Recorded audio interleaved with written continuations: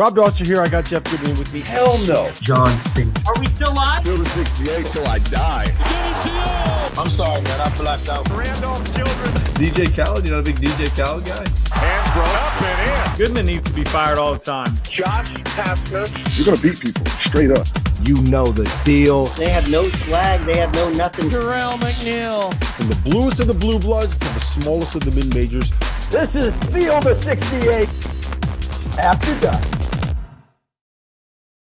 Ladies and gentlemen, welcome to State Farm Stadium here in Glendale, Arizona. We are live from the Final Four where we got the game that we all wanted. Purdue, UConn, Donovan Clingan, Zach Edey. One team trying to go back-to-back. One team trying to be the second team ever to lose to a 16 and then win a national title the next season. We have all the storylines. My name is Rob Dauster. I have John Henson. I have Randolph Childress. I have Jeff Goodman, who finally was able to actually get us to the arena, to get us to the stadium after an hour and a half of trying to find a place to park. You know, long day. don't you? You know, guys, it's all about the next play. You can't be a good team if you focus on the pass. Come on, man. Let's talk about the game. Man. All right, let's get into it. Thanks. That's Purdue, like 8 hours ago. Purdue 63, NC State 50, UConn 86, Alabama 72. Jeff Goodman, what is your biggest takeaway from these two Final Four games? I mean, we got two pretty good games. Like, that was the good thing about tonight, because we were scared it was going to be ugly. And the first one, to me, the score wasn't quite indicative of the game. Like, I'm not saying NC State was going to beat them and anybody thought they were going to beat them, but they kept it close enough. And then the last one was really, really good. Shot making, good defense. Alabama shoots the hell out of the ball. It's 56-56.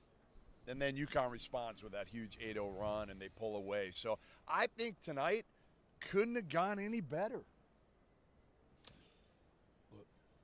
I agree. It was a fun game. Even though the scores weren't necessarily indicative of how close the games were, like I think both teams played. Nobody had a letdown. NC State played well. Horn played out of his mind. Burns impressed me with some of the times he scored on Edey. And then UConn, every time you feel like they're on the ropes, like you look up again and they're up 10 points. So it was a fun game. It was a fun day.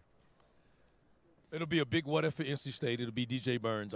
You always say to big guys, you got to protect your first foul. His first foul, literally minutes into the game, was a bad foul. His first and third fouls were horrible, and it hurt them tonight. He'll have some sleepless nights over that. Hell of an effort, hell of a year for those guys. Really competitive game, I thought. But we got the matchup we wanted. In Alabama, I know we'll dive deeper into that. We talked about how many threes they needed to make. 8 of 11 first half, but only 3 of 12 the second half. And I thought that was, they cooled off from behind the three-point line, and I think ultimately that's what cost them the game. Yeah. Let's start with that, the UConn-Alabama game, because I thought that Alabama put together as good of a game plan as you're going to find for a team trying to scheme UConn, trying to find a way to beat them. They didn't guard Steph Castle. They just sagged off of him. They put 2 guys on Donovan Clingan. They top-locked Cam Spencer and Alex Caravan. They said, we're not going to let you guys get going. We're not going to let you guys get a good look at the rim. Tristan Newton struggled early, and they hit all of their threes. Alabama hit all of their threes. So, Jeff, I guess my big question is, UConn had going up against Alabama, one of the best offenses in college basketball, right? They shoot as well as they did. They game plan as well as they did. They play as well as they did, and they still won by 14 points. Yeah, and I thought one of the things that, to me, Alabama had to do, obviously we know they had to make shots, but they had to kind of hold their own on the glass, and they did that. They did that. They did everything that if Nate Oates had said, hey, check this, check that box, check that one, they did everything. They're still down at half, and then, like you said, they went cold in the second half from 3, but, man, like, that was a hell of an effort from Alabama. Hell of an effort. I mean, just to be there again at 56 all, and at the end, I actually thought Alex Caravan, and we'll hear from him later in the show. Big shots and big defense. He was so good. He made all of the little plays. He had, I think, 2 blocks on Mark Sears. He got a couple defensive rebounds. He had the offensive rebound and the putback that put him up 8. He made a lot of winning plays. They made Stephen Castle. This game plan was make Stephen Castle beat us, and he did. Yeah. He to me, we talked about it. You and I were talking about this today. Yes. What would be the #1 college guy that we would draft? He's in the discussion. And he's in the discussion. I'm not saying I take him. No. Take him, but like he's in the discussion. Right. I think he legitimately solidified himself as a. Why?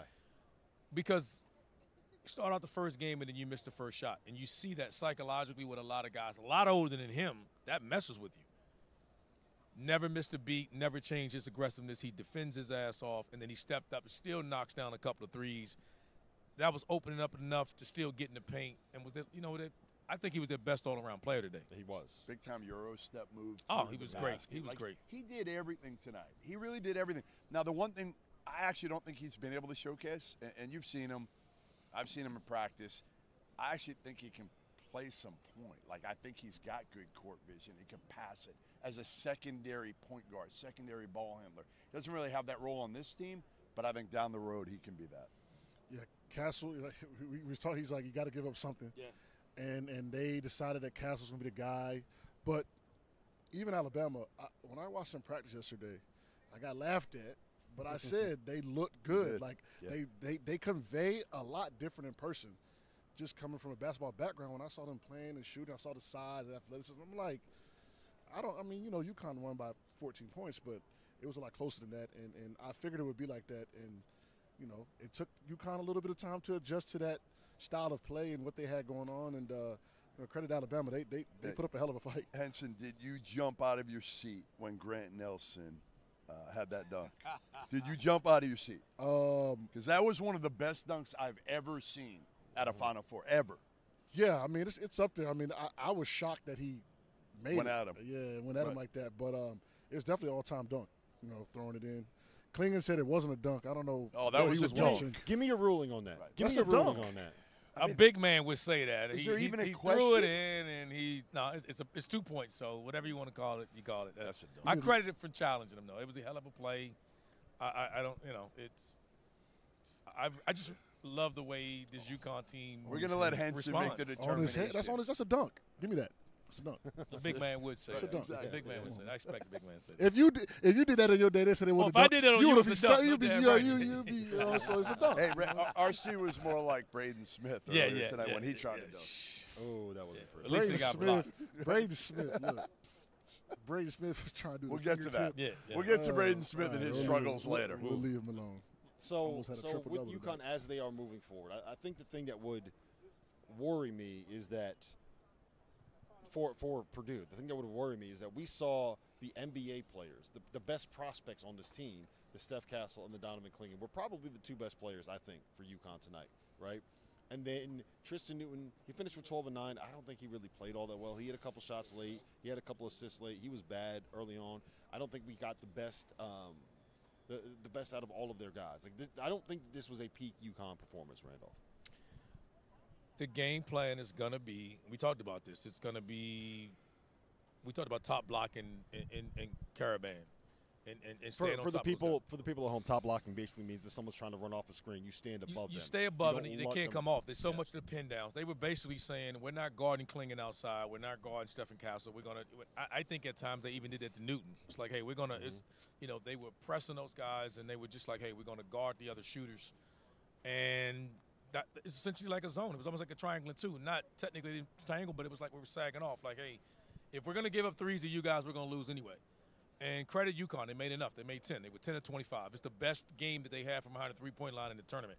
And they started slow. And they started really slow, which is why this game, and obviously I think them making threes is what opened it up. We knew they'd have an advantage inside with Clingan. It kind of gave him more room. And when Stephen Castle got going, it was just like, all right, we can't.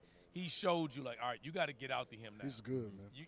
You got to get to him now. And when he knocked down a couple, I think it forced Alabama to make a little adjustment in what they were doing and opened it up for other guys. Castle's got he moves different out there. His athleticism he just looks different.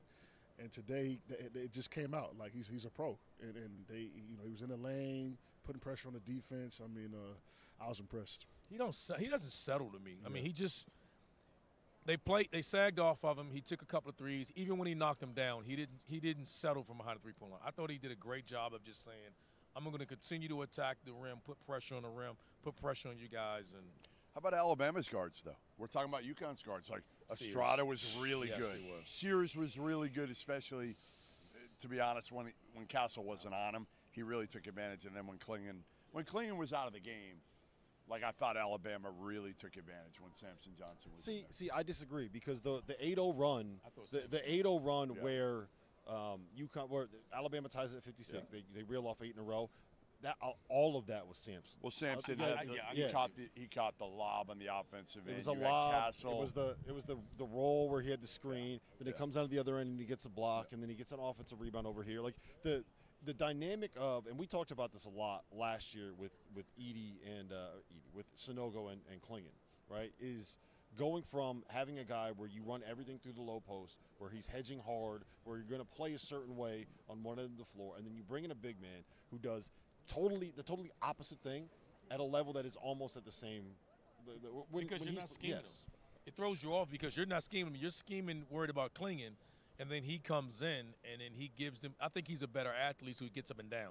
So if you notice, he seems to always get a dunk, some type of rim running or some type of slip because of his athleticism. And they're not worried about it. No, they're not worried about it. He perfectly complements him, and he gives them a little addition that I think he moves a little bit better than Klingon on the floor. Yeah, we're going to hear from Alex Karaban here in a second, but do you see him, Karaban, as a fit in the NBA? This is a conversation I've had with a bunch of people. I think so.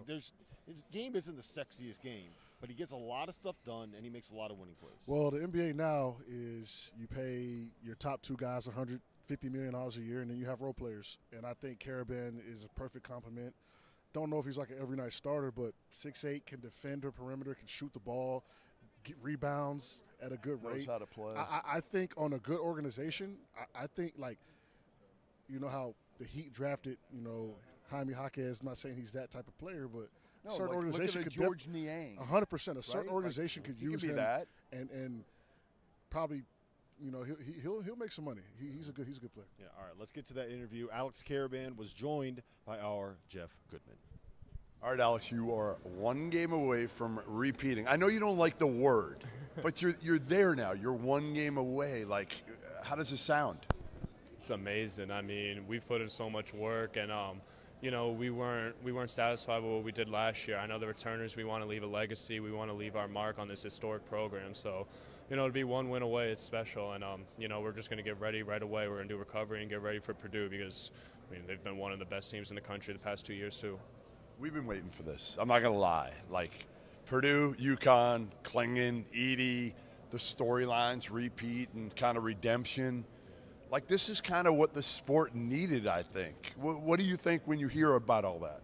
I mean, it's exciting, too. I mean, it's exciting as a player, too. I mean, for us to add history, to go back-to-back on the men's side, and then, their story, too. I know they're hungry. They're hungrier than ever after what happened last year, too. So, I mean, they're one hell of a team. They have a great culture. They have a great coaching staff. Obviously, Zach Edey's been back-to-back National Player of the Year. So, I mean, I think it's going to be the two best teams going at it, which is well-deserving. You were great in the second half defensively, which not a lot of people talk about your defense, but it was terrific in the second half.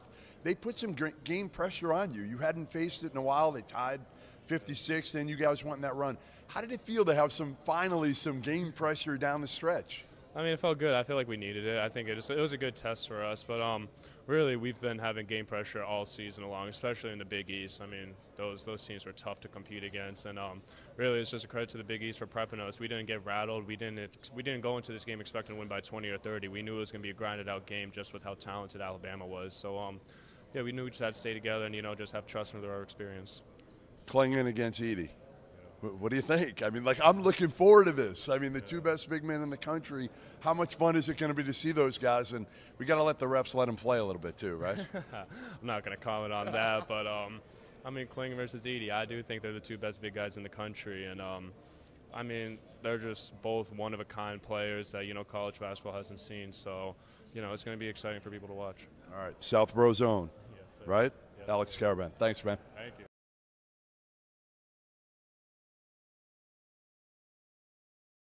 The best month of the year is here, which is why you need to know that we are partnered with BetMGM. We'll be using BetMGM lines for making all of our picks and predictions, and we'll have special offers for the listeners and the viewers of the Field of 68. If you haven't signed up for BetMGM yet, you can use bonus code FIELD, and you will get up to a $1,500 first bet offer on your first wager with BetMGM. Here's the best part. All you need to do is deposit and bet $10 of your hard-earned money to get it. This is what you have to do to make it work. Download the BetMGM app and sign up using that bonus code FIELD. Deposit at least $10 and place your first wager on any game. You'll get up to $1,500 in bonus bets if your bet loses. Just make sure you use that bonus code FIELD when you sign up. Most importantly, we have some fun stuff coming up for the rest of the NCAA tournament. Bet insurance tokens, college hoops odds boost, and the thing that I love the most, a nice little parlay boost, as well as a ridiculous array of prop bets for anything that you could possibly imagine betting on. From odds on getting to the Final Four to national championship futures, I'm calling it right now. BetMGM is the king of the prop bet. So go download the BetMGM app. Use that code FIELD and sign up today. And while I've got you, a quick request. The best way to support the Field of 68 content you get for free is to engage with us. Rate and review the pod in any podcast app. Like and share the YouTube videos that you enjoy. Tell your friends about us. It all helps in a world where the algorithm is king. And now, back to the show.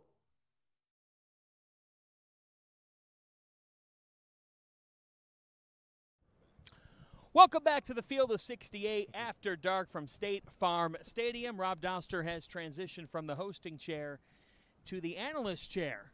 And Jeff Goodman's here, Randolph Childress is here, and we are here because earlier tonight we booked what is going to be a dream national championship game on Monday. Let's get to the Purdue Boilermakers. Purdue, this game felt like it was stuck in neutral for a while, gentlemen, because Purdue just had an arm's length distance and it never really got all that dramatic. The Boilers are heading to the national title game. Your biggest takeaway? It was exactly what we thought it was going to be. It played out. It's very rare that we sit there and we spend like a day talking about what a game is going to be like, and then it ends up being exactly what we say that it's going to be.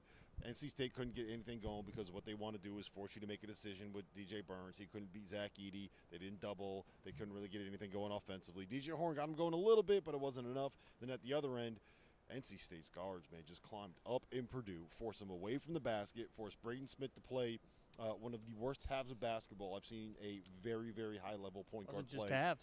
It's the worst game he played all year. Yeah, he's an All-American-ish caliber player, and he looked like John Fanta. He was rattled. He was rattled. He saw the. Whoa, my man Fanta does windmills. Don't do that. Thank you, Randolph. And broke a St. Bernadette CYO record with 28 points in the game.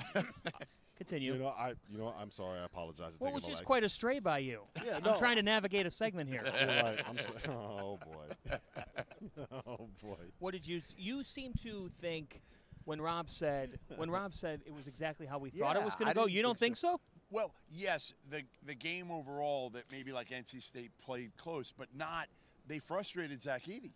I mean, think about it. There was a long stretch where Zach Edey didn't. We thought they would, though. Like we thought. Really? Yes, we thought. I don't know if what we did we did. say? What did we say? What did we say? That they're going to be able to force Purdue to push their offense out and run it from 40 feet away. Did you notice every time that Braden Smith got a ball screen, he's getting the ball screen in the logo. He's not getting the ball screen at the three-point line. And then once that happens, it pushes everything out. Now Zach Edey is catching the ball 15 feet away from the basket instead of 8 feet away from the basket. And as he's trying to back you down, this is what I thought they did really well. And tell me if this is crazy, because you know this better than I do. When they would double him, they doubled as soon as he put the ball down. Yes. And my guess is because they're doing it from the strong side, they're saying that it's going to take him so long to dribble it because he's 7'4" bouncing it that we can get there, either make a steal or by the time that we get there, we can get the rotation because you normally don't double the post from the strong side. He burned him a couple of times because they came on the catch and he saw it and he sprayed it to the corner and they knocked down threes. Although Gillis and the other guys, they just Gillis made a huge three. He made a huge three. They were ready. They punished him a couple of times coming on a double. And I think the adjustment State made was, again, they started coming when he started putting it on the floor. And it was a cat and mouse game, man. Edey sometimes he dribbled, he bounced it, he kicked it out, they threw it back in. I mean, it was just a hell of a game. But what we thought we were going to get from those guards, it was exactly what we said. I think the biggest difference is DJ Burns' foul trouble because he was – more effective. He was more effective scoring over Zach Edey than I think people gave him credit for. I want to do that every time I say his name. I want to call him Zeddy too. Like every single time I want to call him Zeddy. It just takes me a minute. Like when I say Zach, I have to sit there and say Zach Edey because I want to say Zeddy. I thought Ben Middlebrooks was awesome for them defensively. Like that was the thing. Like DJ Burns goes out and offensively, it's going to hurt him. But I thought Middlebrooks was really good. He frustrated Edey in ball screen coverage. He kept getting back. You know like I thought he did a really good job. You know what's wild about this? we're talking about him frustrating Zach Edey, which is true. Yeah, he did. Zach Edey did not play great. He finished with 20 points, 14 boards, 4 Right. assists, 2 blocks, a 9 for 14 shooting. Yeah, he becomes that's a bad game for him. We Like, talked to him earlier. what We're are we doing gonna here? play it, and he kind of gave it to me. Yes. When I said Let's that roll it he right didn't now. play great. So yeah, we'll hear from Zach Edey right now because, I said he didn't play great. But Did you join Zach Edey or did Zach Edey join no, you? Zach Edey joined me. Okay, there we go. Zach Edey joined Jeff Goodman earlier tonight. All right, Zach, probably not your best performance individually or team, but you advanced in the national title game, and your teammates were terrific today, right? They made those open shots where a year ago they didn't. How important was that tonight? Yeah, obviously I got to take care of the ball better. I had an off game, had 20 and 12, but I need to take care of the ball. They did some things that kind of caused some havoc with their defense. They had a good game plan. They missed some things. They mismatched some things and got me uncomfortable at some points. But I figured out at the end of the game, and it was all working. But my teammates were huge all game, picking me up when I was struggling, making shots, they played great defense all game. Great defense. They grinded it out when we weren't making those shots and we were turning it over. They felt like they were turning them over right back. So all credit to them, and they kept us in it and allowed me to kind of have that. Like that down the stretch run was, they kind of set that up all game by just playing hard and making shots. What's it like? I mean, a year ago, you think back to where you were mentally, and you're there. You're back. You have it. You're 40 minutes away from doing what you set your mind to do a year ago. Yeah, these are the games you come back for. These are the games you work all year for. These are games you want to play in. Like this is the reason I came back, to playing games like these and compete for championships. Obviously, I don't know how to put this, but just in short, it's what you work for all year. In short, it's what you work for. Hopefully, we're all waiting for you to get you versus Klingon, UConn, Purdue. We've waited for this all season. What would it be like to see you against Klingon, Purdue, UConn? We're gonna be ready for whoever comes out this game. We've played against Alabama. We know how good they are. We've watched UConn all year. Obviously, we know how good they are. We're gonna watch this game. We're gonna lock in next year on whoever wins this game. Thanks, Zach. Great stuff there with Zach Edey and Jeff Goodman. Welcome back to State Farm Stadium after Purdue and UConn are on to the national championship game. Let's keep talking about the Boilermakers, because I thought about this as NC State is scoring 50 points in an entire Final Four game. 2 short years ago, when the season ended, Purdue in KenPom defensive efficiency was 93rd. Last year when the season ended, they were 24th. This year, they're 12th, and that number's going to go up after this performance. In what ways have you seen Matt Painter evolve? Well, I mean, listen, he's always been a hell of a defensive coach. That's one of the things Matt Painter's been known for, and they got away from it a couple years ago. And if you talk to him about it, he's not going to single out Jaden Ivey. But that was part of the problem, right? Jaden Ivey could score, and he could be an electric defender if he wanted to be. He could be a great defender. He didn't put his mind to it a lot of the time. So I think this team is, again, you've got Zach Edey, right? So you've got that guy that, can patrol the paint. And he's not like a big-time shot blocker necessarily, but he's somebody that, again, everybody knows when they take it in there that he's going to alter it. He's big. He's strong. He's just kind of a different type of rim protector. Again, he's just not going to block a ton of shots. He doesn't try to. That's the thing. Rarely.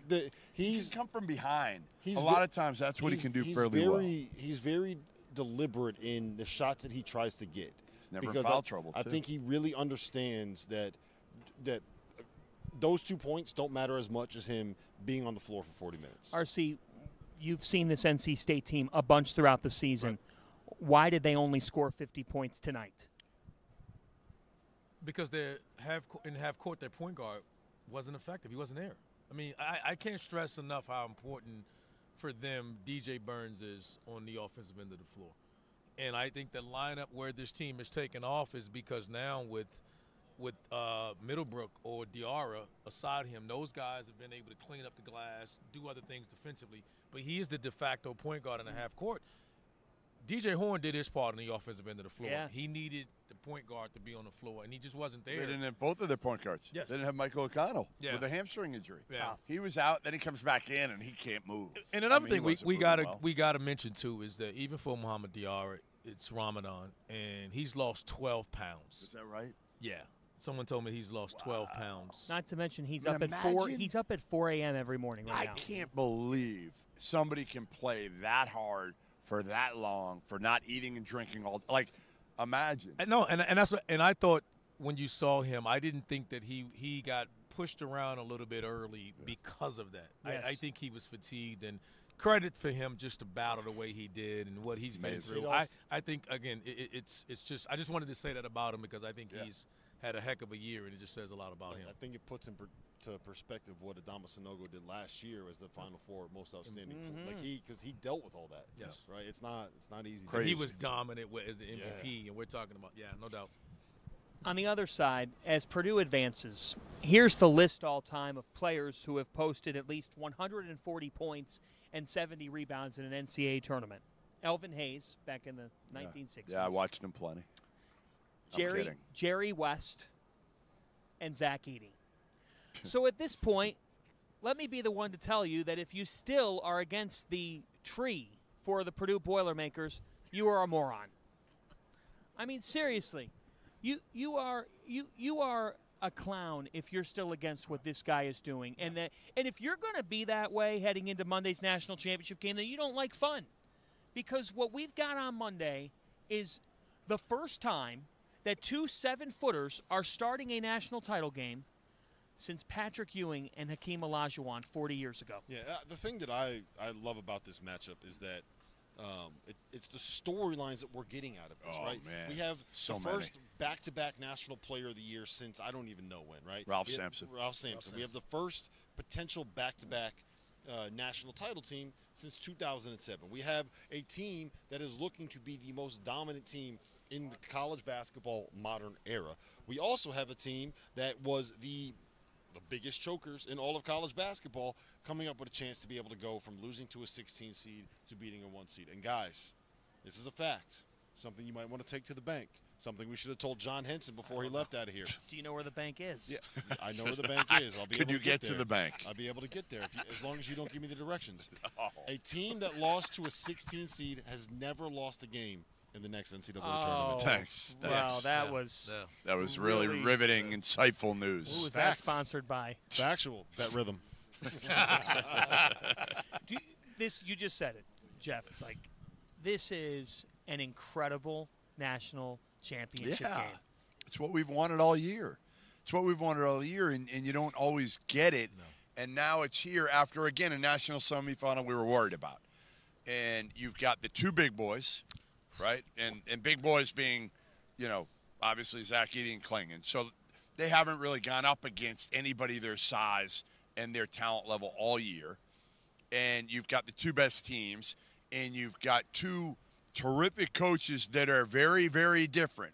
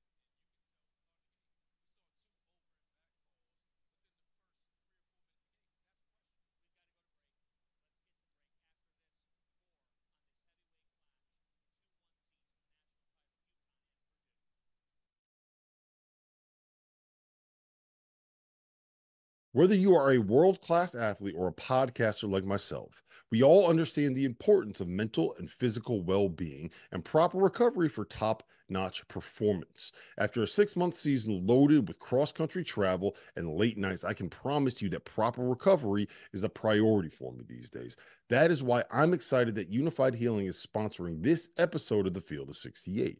Unified Healing is a new and super innovative global network of wellness centers that's powered by the Energy Enhancement System, or the EE system. If you haven't heard of the EE system yet, you'll want to listen up. This technology promotes wellness, deep relaxation, purification, and rejuvenation. Whether you're here in New Jersey or at hundreds of other locations across the globe, access to a center is easy and affordable. Are you interested in experiencing the EE system technology for yourself?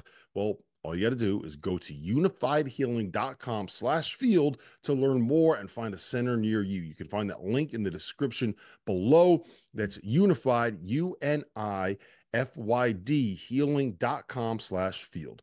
No material or testimonials on the Unified Healing website are intended to be viewed as medical advice or as a substitute for professional medical advice, diagnosis, or treatment. Always seek the advice of your physician or other qualified healthcare provider with any questions you may have regarding a medical condition or treatment, and before you undertake a new healthcare regimen, including the EE system.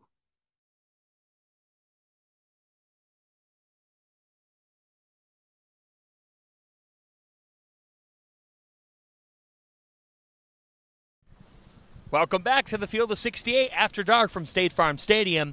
In Glendale, Arizona, we have booked the dream title game, UConn and Purdue, Saturday. It will be just after 6 o'clock local time here in Arizona over on TBS. We'll have you covered pregame at BetMGM and postgame right from here. So before the break, I asked Randolph Childress what his most intriguing matchup is and what he would do. So I want to try to – here's the question. The question is, can UConn be beaten? And Yes. I think we've all made the argument of why. Yes. What does Purdue need to do to find an advantage in the game, and where could the advantage come from? I don't think either of these teams are going to – when you're the underdog, right, when you are in Alabama, I think you try to put together a scheme that is going to change what you do, tailor it to a specific team, and try to find a way to win that way. I don't think you do that if you are the favorite. I think you do what you do, and you try to make them adjust to what you are. And I think both of these teams are going to come into this game saying we should be winning this. We are the favorite. Of course. We are the national champion favorite. I don't know what the spread Oh, wait is. a minute. Hold on a second. Purdue's not the it's favorite. The spread is 6. No, it isn't. 6.5, yeah. Oh, wow, Yeah. that's a lot. Hold on of a minute. points. Yeah, there's not – Purdue's the underdog in this game. 6.5. But I don't think that they're going to come into this saying that we need to change what they do. I think they're going to do what they do. I think they're going to do what they do. So Talking about who, Rob? Purdue. I think they're going to do what they do. They have to, because they don't play any other way, Mhm. right? Like that's how they play, and they should. And they have the most dominant guy in college basketball, and he's going to play that way. They're not running their offense through Klingett as much as Edey. Edey's going to touch it 75% of the time down the floor. How do you think that matchup works? Like, how do you envision that matchup? Because neither guy is going to get help early. It depends on the They're gonna officials. play each other one-on-one.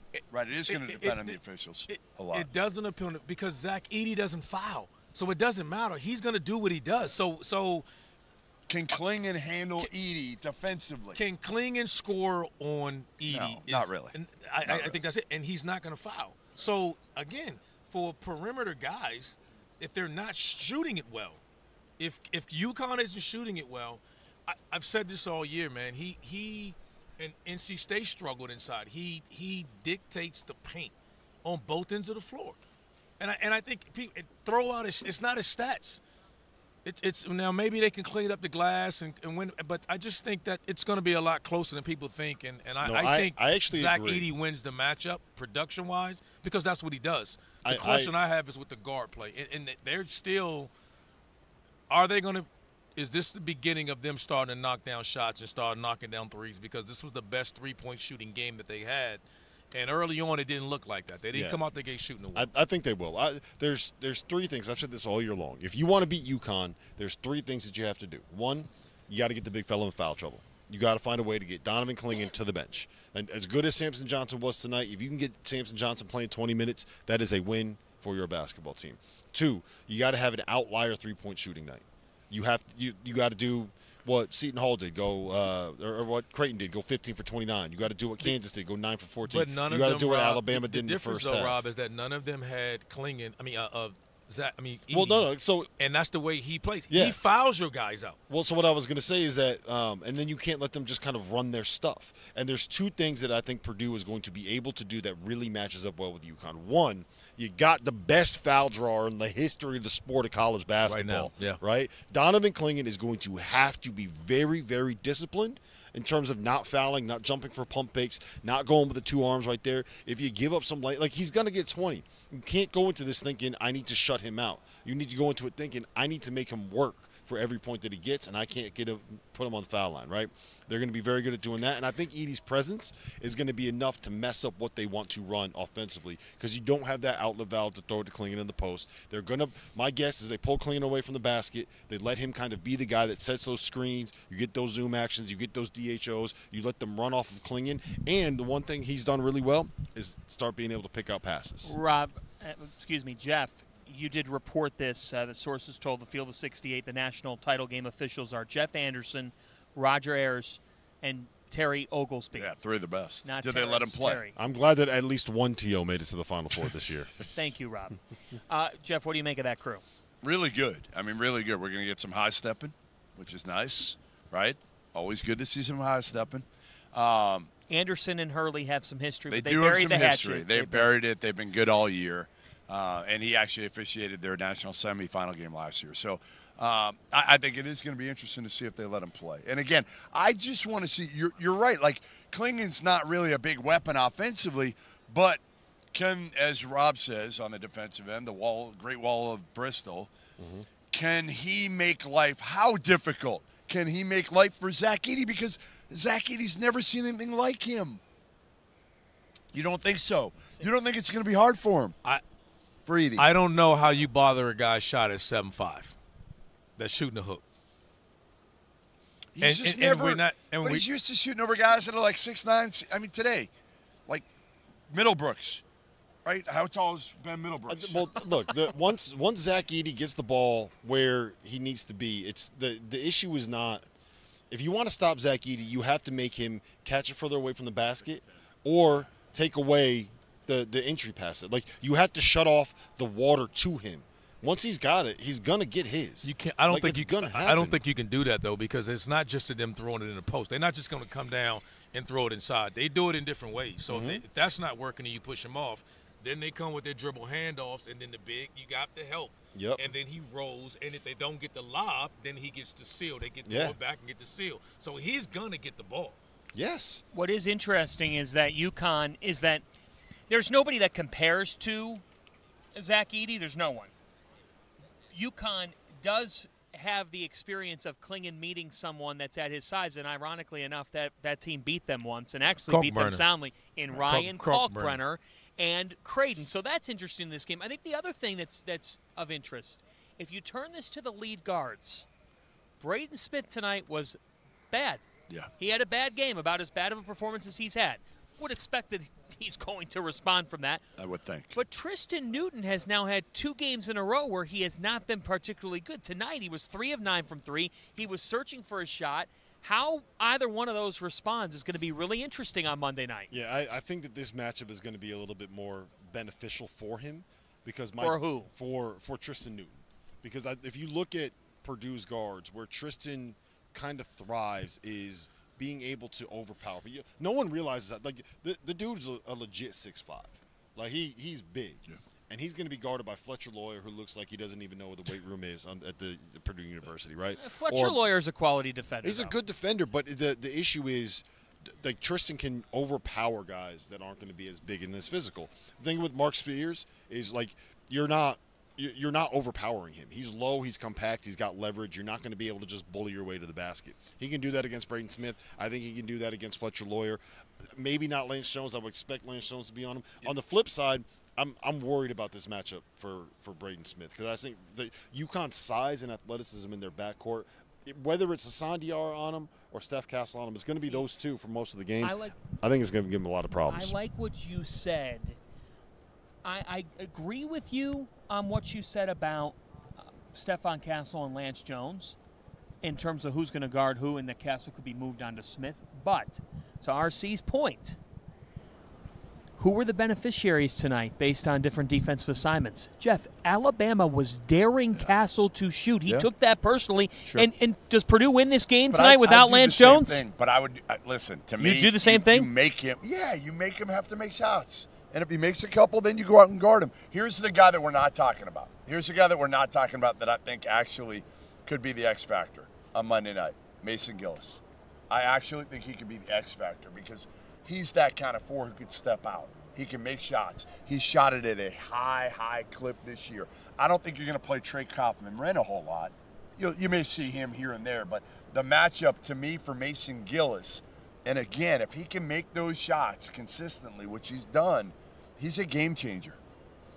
RC, do you double Edey if you're UConn? Why would you? You can't to start. No. You let him go one-on-one. I think you got to see it. But I do think you got to give help. Because what we know is that he's fouled out. He gives you problems. He fouls your big guys out. I think Clingan is too valuable, and I do think you got to monitor that. If he picks up one, you saw that with State tonight. DJ Burns gets one quick when they sub him out. So I think Hurley did that with Clingan. He got one quick, pulled him out before the first foul. Then you got to come out. You got to sub him out. So you got to monitor that, and I think that'll be big. They don't pressure as much.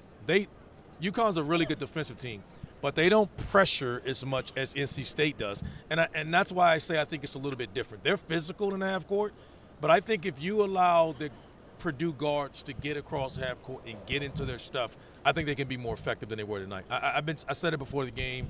I think they'll respond. I just think the reason NC State is here is that those guards, they crawl up in you, man, and I'm not surprised. And you saw that today, and that was part of the reason why Smith struggled. You have two teams, not just KenPom 1 and 2, but they both have top 10 offense and top 10 defense. This is the heavyweight of all heavyweight matchups, and this is interesting. The spread for last year's national championship game was 7.5. If you all feel disrespectful here, disrespected for Purdue that it's 6.5. I don't get it. That is why I assume that spread will come down. I don't think it's going to end up at 6.5. I bet it ends up closer to 5.5. You think this will be close? I think a lot of people are going to take the points. Yes, and I think you ought to absolutely think it'll be close. UConn's won 11 straight NCAA tournament games by at least 13 points. Yeah, they're not going to win this one by double figures. There's no way. Yeah, there's no way. I don't think so either. I know why I'm not even sure they're going to win it. I know why that. Never mind win it by double figures. I know why that line opened where it opened because I understand how these lines are kind of developed, but there's no way that it closes it. Like you do? Wait a minute, you do? You can figure out pretty much what a line is just by Dauster looking at the KenPom helps numbers. set the line in case you didn't know. They call them. You know, I have learned from you. You know how to set the lines. You know great fashion with the blue jacket tonight. Seriously. Hair product. You also know law. Like you're a lawyer. You're a semi-lawyer expert too. I am. We didn't have to get Midwinter on. Do we need the pro football doc on before the title? Yes, we might. Well, I don't know. To break down Donovan Clingan's hand. Breakdown. David Borges tried to ask that question and he didn't get much. Well, he's fine. Yeah, I mean, he got fouled by Yusuf Sangari in practice. That's what happened. He's fine. He looked good tonight. He dapped me up. Donovan Clingan dapped me up with his right hand. I was like, "Am I going to break your thumb if I do this?" He's like, "No, I'm fine. He's fine. Nobody daps you up. He's fine."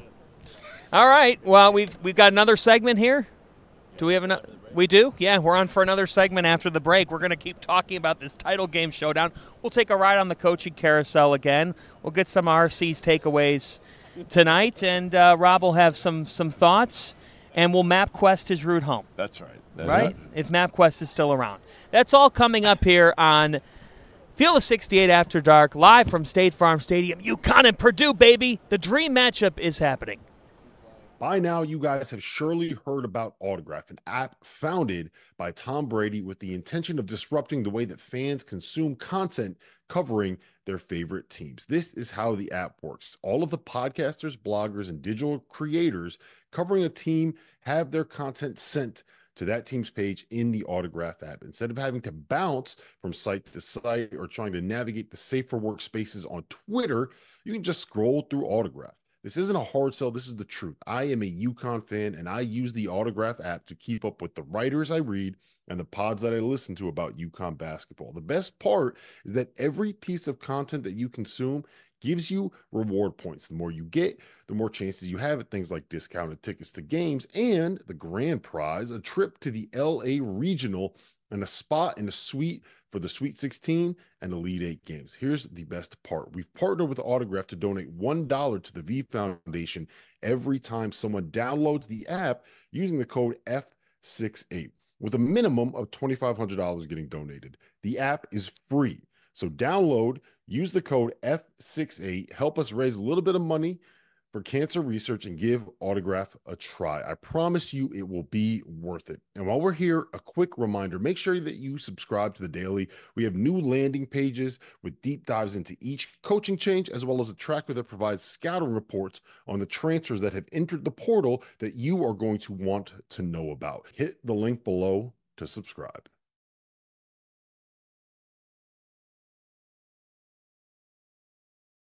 Welcome back to the Field of 68 After Dark. It is our final segment of this Saturday night show. We're back with you tomorrow from 4 to 7 local time, 7 to 10 Eastern time, live from Huss Brewery, where I teased the carousel before the break. We'll take a ride on that tomorrow, Sunday afternoon ride on that tomorrow. We're going to talk more about our national championship game showdown. And before the break, Rob was asking us the question of, does Purdue have to win this game? But then we changed it as a crew, and we said, what does the game mean? So I'm going to have RC lead us off. What does the game mean? You've got an interesting twist on this one in terms of the history of hardware for each program. UConn has how many national championships, Rob? 5, right? 1, 2, 3, 4, 5. Yeah, 5. And Purdue has how many, Rob? I believe 0, right? Right. That would be right. And so I think that you're here now, and I don't know if Purdue how often they will be here, right? How many more times you don't know. Matt Painter's, it's like Jeff said, is on his way to a Hall of Fame career, and I think the opportunity to do something that's never been done there. I think UConn is. We said this a year ago. They're a blue blood. I think they'll be back. They're going to get the pros. They're going to get the recruits. That doesn't happen all the time at Purdue. And I think now that you're here, there's a sense of everybody wants to win it, but I don't think anybody knows when the next time. I think everyone would feel comfortable saying we feel like UConn could get back here in 10 years. We don't know if Purdue could. Does Purdue have to win the game? Yeah, listen, I'm not sure that Will Berg is the next Zach Edey. So I think they need to win. I think they need to win because they have Zach Edey. They have the 2-time National Player of the Year. Yep. And that's the key, right? They may never have that again. They had it with Big Dog, right, years ago. I don't even know if these guys know who Big Dog is. Glenn Robinson. Glenn Robinson. You better know. I know his son. Played with Matt Painter. You do. But again, they have the best player in the game. They have enough really good players around him. So this is an opportunity. I mean, they haven't been to the Final Four since 1980. John, how will we think about that? Like what he just said. Like, when is the next time? There's been 2 times in my lifetime I can remember where I can say Purdue's had the best player in college basketball, and Big Dog Robinson was one, and now Zach Edey. Mm-hmm. And I don't know how many times you're going to be able to say that. I think what I would say is that it's not often. It's not often. It's not always that you see the team with the best player in the sport make it this far, too. Some teams have the best player in the sport but aren't able to do that. Also, the other thing is, guys, it's changed right now. Painter's always done it clean, okay? Painter's done it clean. Everybody in the sport knows that, right? Now it's a little different with NIL. If you have it at Purdue, can you sustain it? They've got really good NIL right now. Can they be at a level where they can – and I'm not even sure Painter wants to be that guy who's shelling out money. Look at what he did. He didn't go to the portal and spend a ton of money. He got one dude, Lance Jones. He didn't spend $1 million or $500,000 for Lance Jones. He was a good piece. Tony Bennett does it the right way. Development is still a big part of their program, right? It's still a big part of what they're doing. Retention and development. It's going to be harder and harder to be able to retain. Even at Purdue, even with Matt Painter, it's not going to stay this way. So, yes, I think there is some pressure on them. to try to win this whole thing right now because, again, I don't think they're 6.5-point underdogs. I really don't. I think they can win this thing. I'll say this. As a Cleveland sports fan, native, who suffered a lot of tragedy. Yes, you have. Well, thank you, Randolph. When we got to the finals, when we were in LeBron Part 2, in 16, it was like when Game 7 arrived on Father's Day, and you're seeing, and I'm thinking to myself, my grandfather was still alive, my dad was still alive. I'm thinking to myself, I don't know if this is ever going to happen again. Like that, if you are, I could get that side of it. Where if you're a Purdue fan walking in here on Monday night, you're thinking to yourself, this is the once in a lifetime type thing. People have waited decades upon decades upon decades for this. 44 years. 44 years. And more longer than that for a national title game. Purdue hasn't been to a national championship game since 1969. Mm-hmm. Yeah, I understand all of that, and I think that all of that is correct. I also think that Purdue has done enough to prove themselves where they don't need this for their legacy. You know what I mean? Like you don't need this to define the program as not being like they're not the team that loses to mid-majors anymore. They're not the team. Like the thing that bothers me the most about Gonzaga is that we look at Gonzaga and we say they've made it to 2 national title games. Mark Few's gotten to 2 national title games in, 2018 and 2021, right? Or 2017, 2021. Yeah. And we look at him and we say he can't get it done. He can't win the big one. He can't do this. He can't do that. He got to 2 national title games in 5 seasons in 4 tournaments at Gonzaga. He built Gonzaga into that program. So, like, my thing is that they are here. They are on this stage. They've gotten to this point. They don't need to win this to legitimize themselves as whatever you want to call them, whatever level you got to put them. Different level. Yeah, I disagree. I agree. I disagree with you as well. Yeah, I think it's Painter because wins it. If Painter wins it, right? What is it? It puts him. It was like Lute Olson. Okay, I went to Arizona. Mm-hmm. When Lute Olson won in 1997, I talked to him about it. It put him in a different stratosphere as a coach. I think it can do that with. Yeah. But do you not think that Mark Few is on that level? No, I think he is on that level. But didn't you put him on your Mount Rushmore? The difference. I don't know if I put him on. You put him on your Mount Rushmore, and he's never won a title. I did not do that. Actually, who don't did? be misquoting. Someone put him on a Mount Rushmore. The difference between it, though, is that let's go back to those teams and look at what they had on those teams. And that is the equivalent of what this Purdue team is. Mm-hmm. He hasn't had that now. And the argument is Right. talent-wise, this is still a sport where the cream rises to the top in talent. And say what you want about what Mark Few did in that time of that title, them national tournament runs, he had dudes. He had lottery picks. Jalen he had Suggs, NBA players. Drew He had those guys. And that's why it was so important for them to get it done, because now, is he a hell of a coach? He's proven that. But we didn't think this team was going to go to the national championship because it's not the same high-level NBA talent.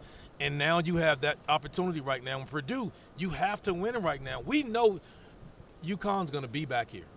They're recruiting at a level where they're going to have NBA guys. They're going to have that going over. You don't think of that. Like, when's the next time Gonzaga's going to have that guy? When's the next time Purdue's going to have that guy? I'm not saying they don't, but they got the best. They're going to be good. Do they have the best guy? Where I tweak your argument is I would say this. I would have more faith in Gonzaga under Few getting back here, because getting back to a Final Four, getting back to a national championship game, just because of what he's shown throughout his career. And when you make 9 straight Sweet 16s, the ball could bounce a certain way. We do not know. I don't have the same level of faith for Purdue. Guys, we don't know when Purdue's going to be back here. Gonzaga could all be back here these the next guys 3 or 4 are years, great coaches, but Could it's be. still a Jimmy's and Joe's Gonzaga. game.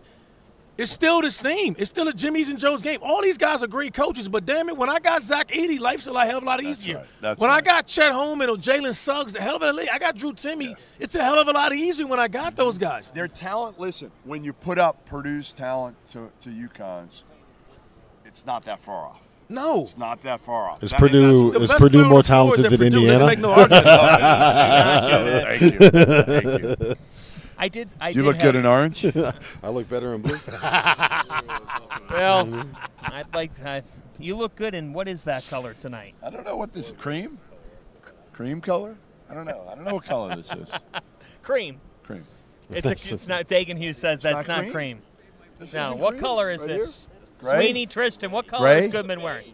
It's beige. I'm told it's gray. You look good in. There's no chance it's correct. Let's keep it rolling. So let's get this train back on the tracks. It's never been on the tracks. So you seem to be inclined to bet Purdue to cover the spread on Monday night. Right now. I don't think I'm going to do that. Are you going to put all your free bets? Oh, because you don't want to jinx your UConn Huskies. I want to be. I don't want to. Absolutely, that's the case. No. It's not. That's all it is. It's not a jinx thing. I want to be able to enjoy that win without having the sweat of like. Well, I'm going to tell Dan Hurley tomorrow that you put your house on the Purdue Boilermakers. Okay. Just so you know. Okay. RC, what would you bet Purdue? I would bet Purdue to cover. Yeah. I would bet. I think this will be a game, unless the backcourt of UConn dominates this game. Then I expect Edey to do Zach. Hey, our betting extraordinaire, Sean Paul, for the network, he just said he put a ton of money on Purdue. Is that true? $11. No, I think it was 13. All right, well. I think it was $13. Hey, a cheesy gordita crunch and a chalupa are in your future if that bet cashes on Monday night. So here's my thing as a we all are fans of this sport as much as we cover it as well. Like, I would love to see a close game. Oh, we want an epic I think that's game. more what I'm hoping for. We want an epic That's game. why I really want them to cover. I'm not saying I don't even know if I'm ready to say who I think will win. We'll get into that tomorrow. I just hope it's a game where it is a one-possession, two-possession game. I mean, these have been. This is the I don't two see. best I don't teams. see any way that it's not. Now, I do. It might not end up Anyway? being inside that number. It might not end up being inside that number. But I think it's going to be the worst case scenario to me is going to be something similar to what we saw with Alabama and UConn tonight, where it is a game that is exciting and you have shot making and it's close and it's in doubt in the second half and we don't know what's going to end up happening. I don't think that this is going to be. I just think Purdue is too good, and they match. Pace I think. concerns me, though. Yeah. UConn's pace of play does. You think they're going to try to some. get out and run a little bit? Think they will? Or like they what? You think they'll try to get out and run? They always do. They're putting up 80-plus points a game. Yeah. I don't know if – and I don't know if it's in the 80s, I think it favors UConn. Yeah. Anything in the 70s or below, I think we got us a hell of a game. I think if it gets into the 80s, I think it favors UConn. Because what UConn is going to try to do is basically off of a miss, they get the ball and they go. They want to get a shot in the first 6 seconds off of a miss. Off of a make, they're taking it out of bounds. Tristan Newton's walking it up. He's getting over half court at 22 seconds. They're running all that stuff, and they're trying to shoot with 5 seconds left. So if Purdue's making shots, UConn is playing slow. Or often 20 seconds. Do you have a 5-second thought? I'm just so excited for this. Yeah. I'm so excited. I'm thankful. I'm thankful that we got this at the end of the year because we have wanted this all season long. We're thankful for all of you. We'll see you tomorrow at Huss Brewing from 4 to 7. A lot more to come. The Dream Championship game, UConn and Purdue, is set for Monday night. We'll preview it tomorrow.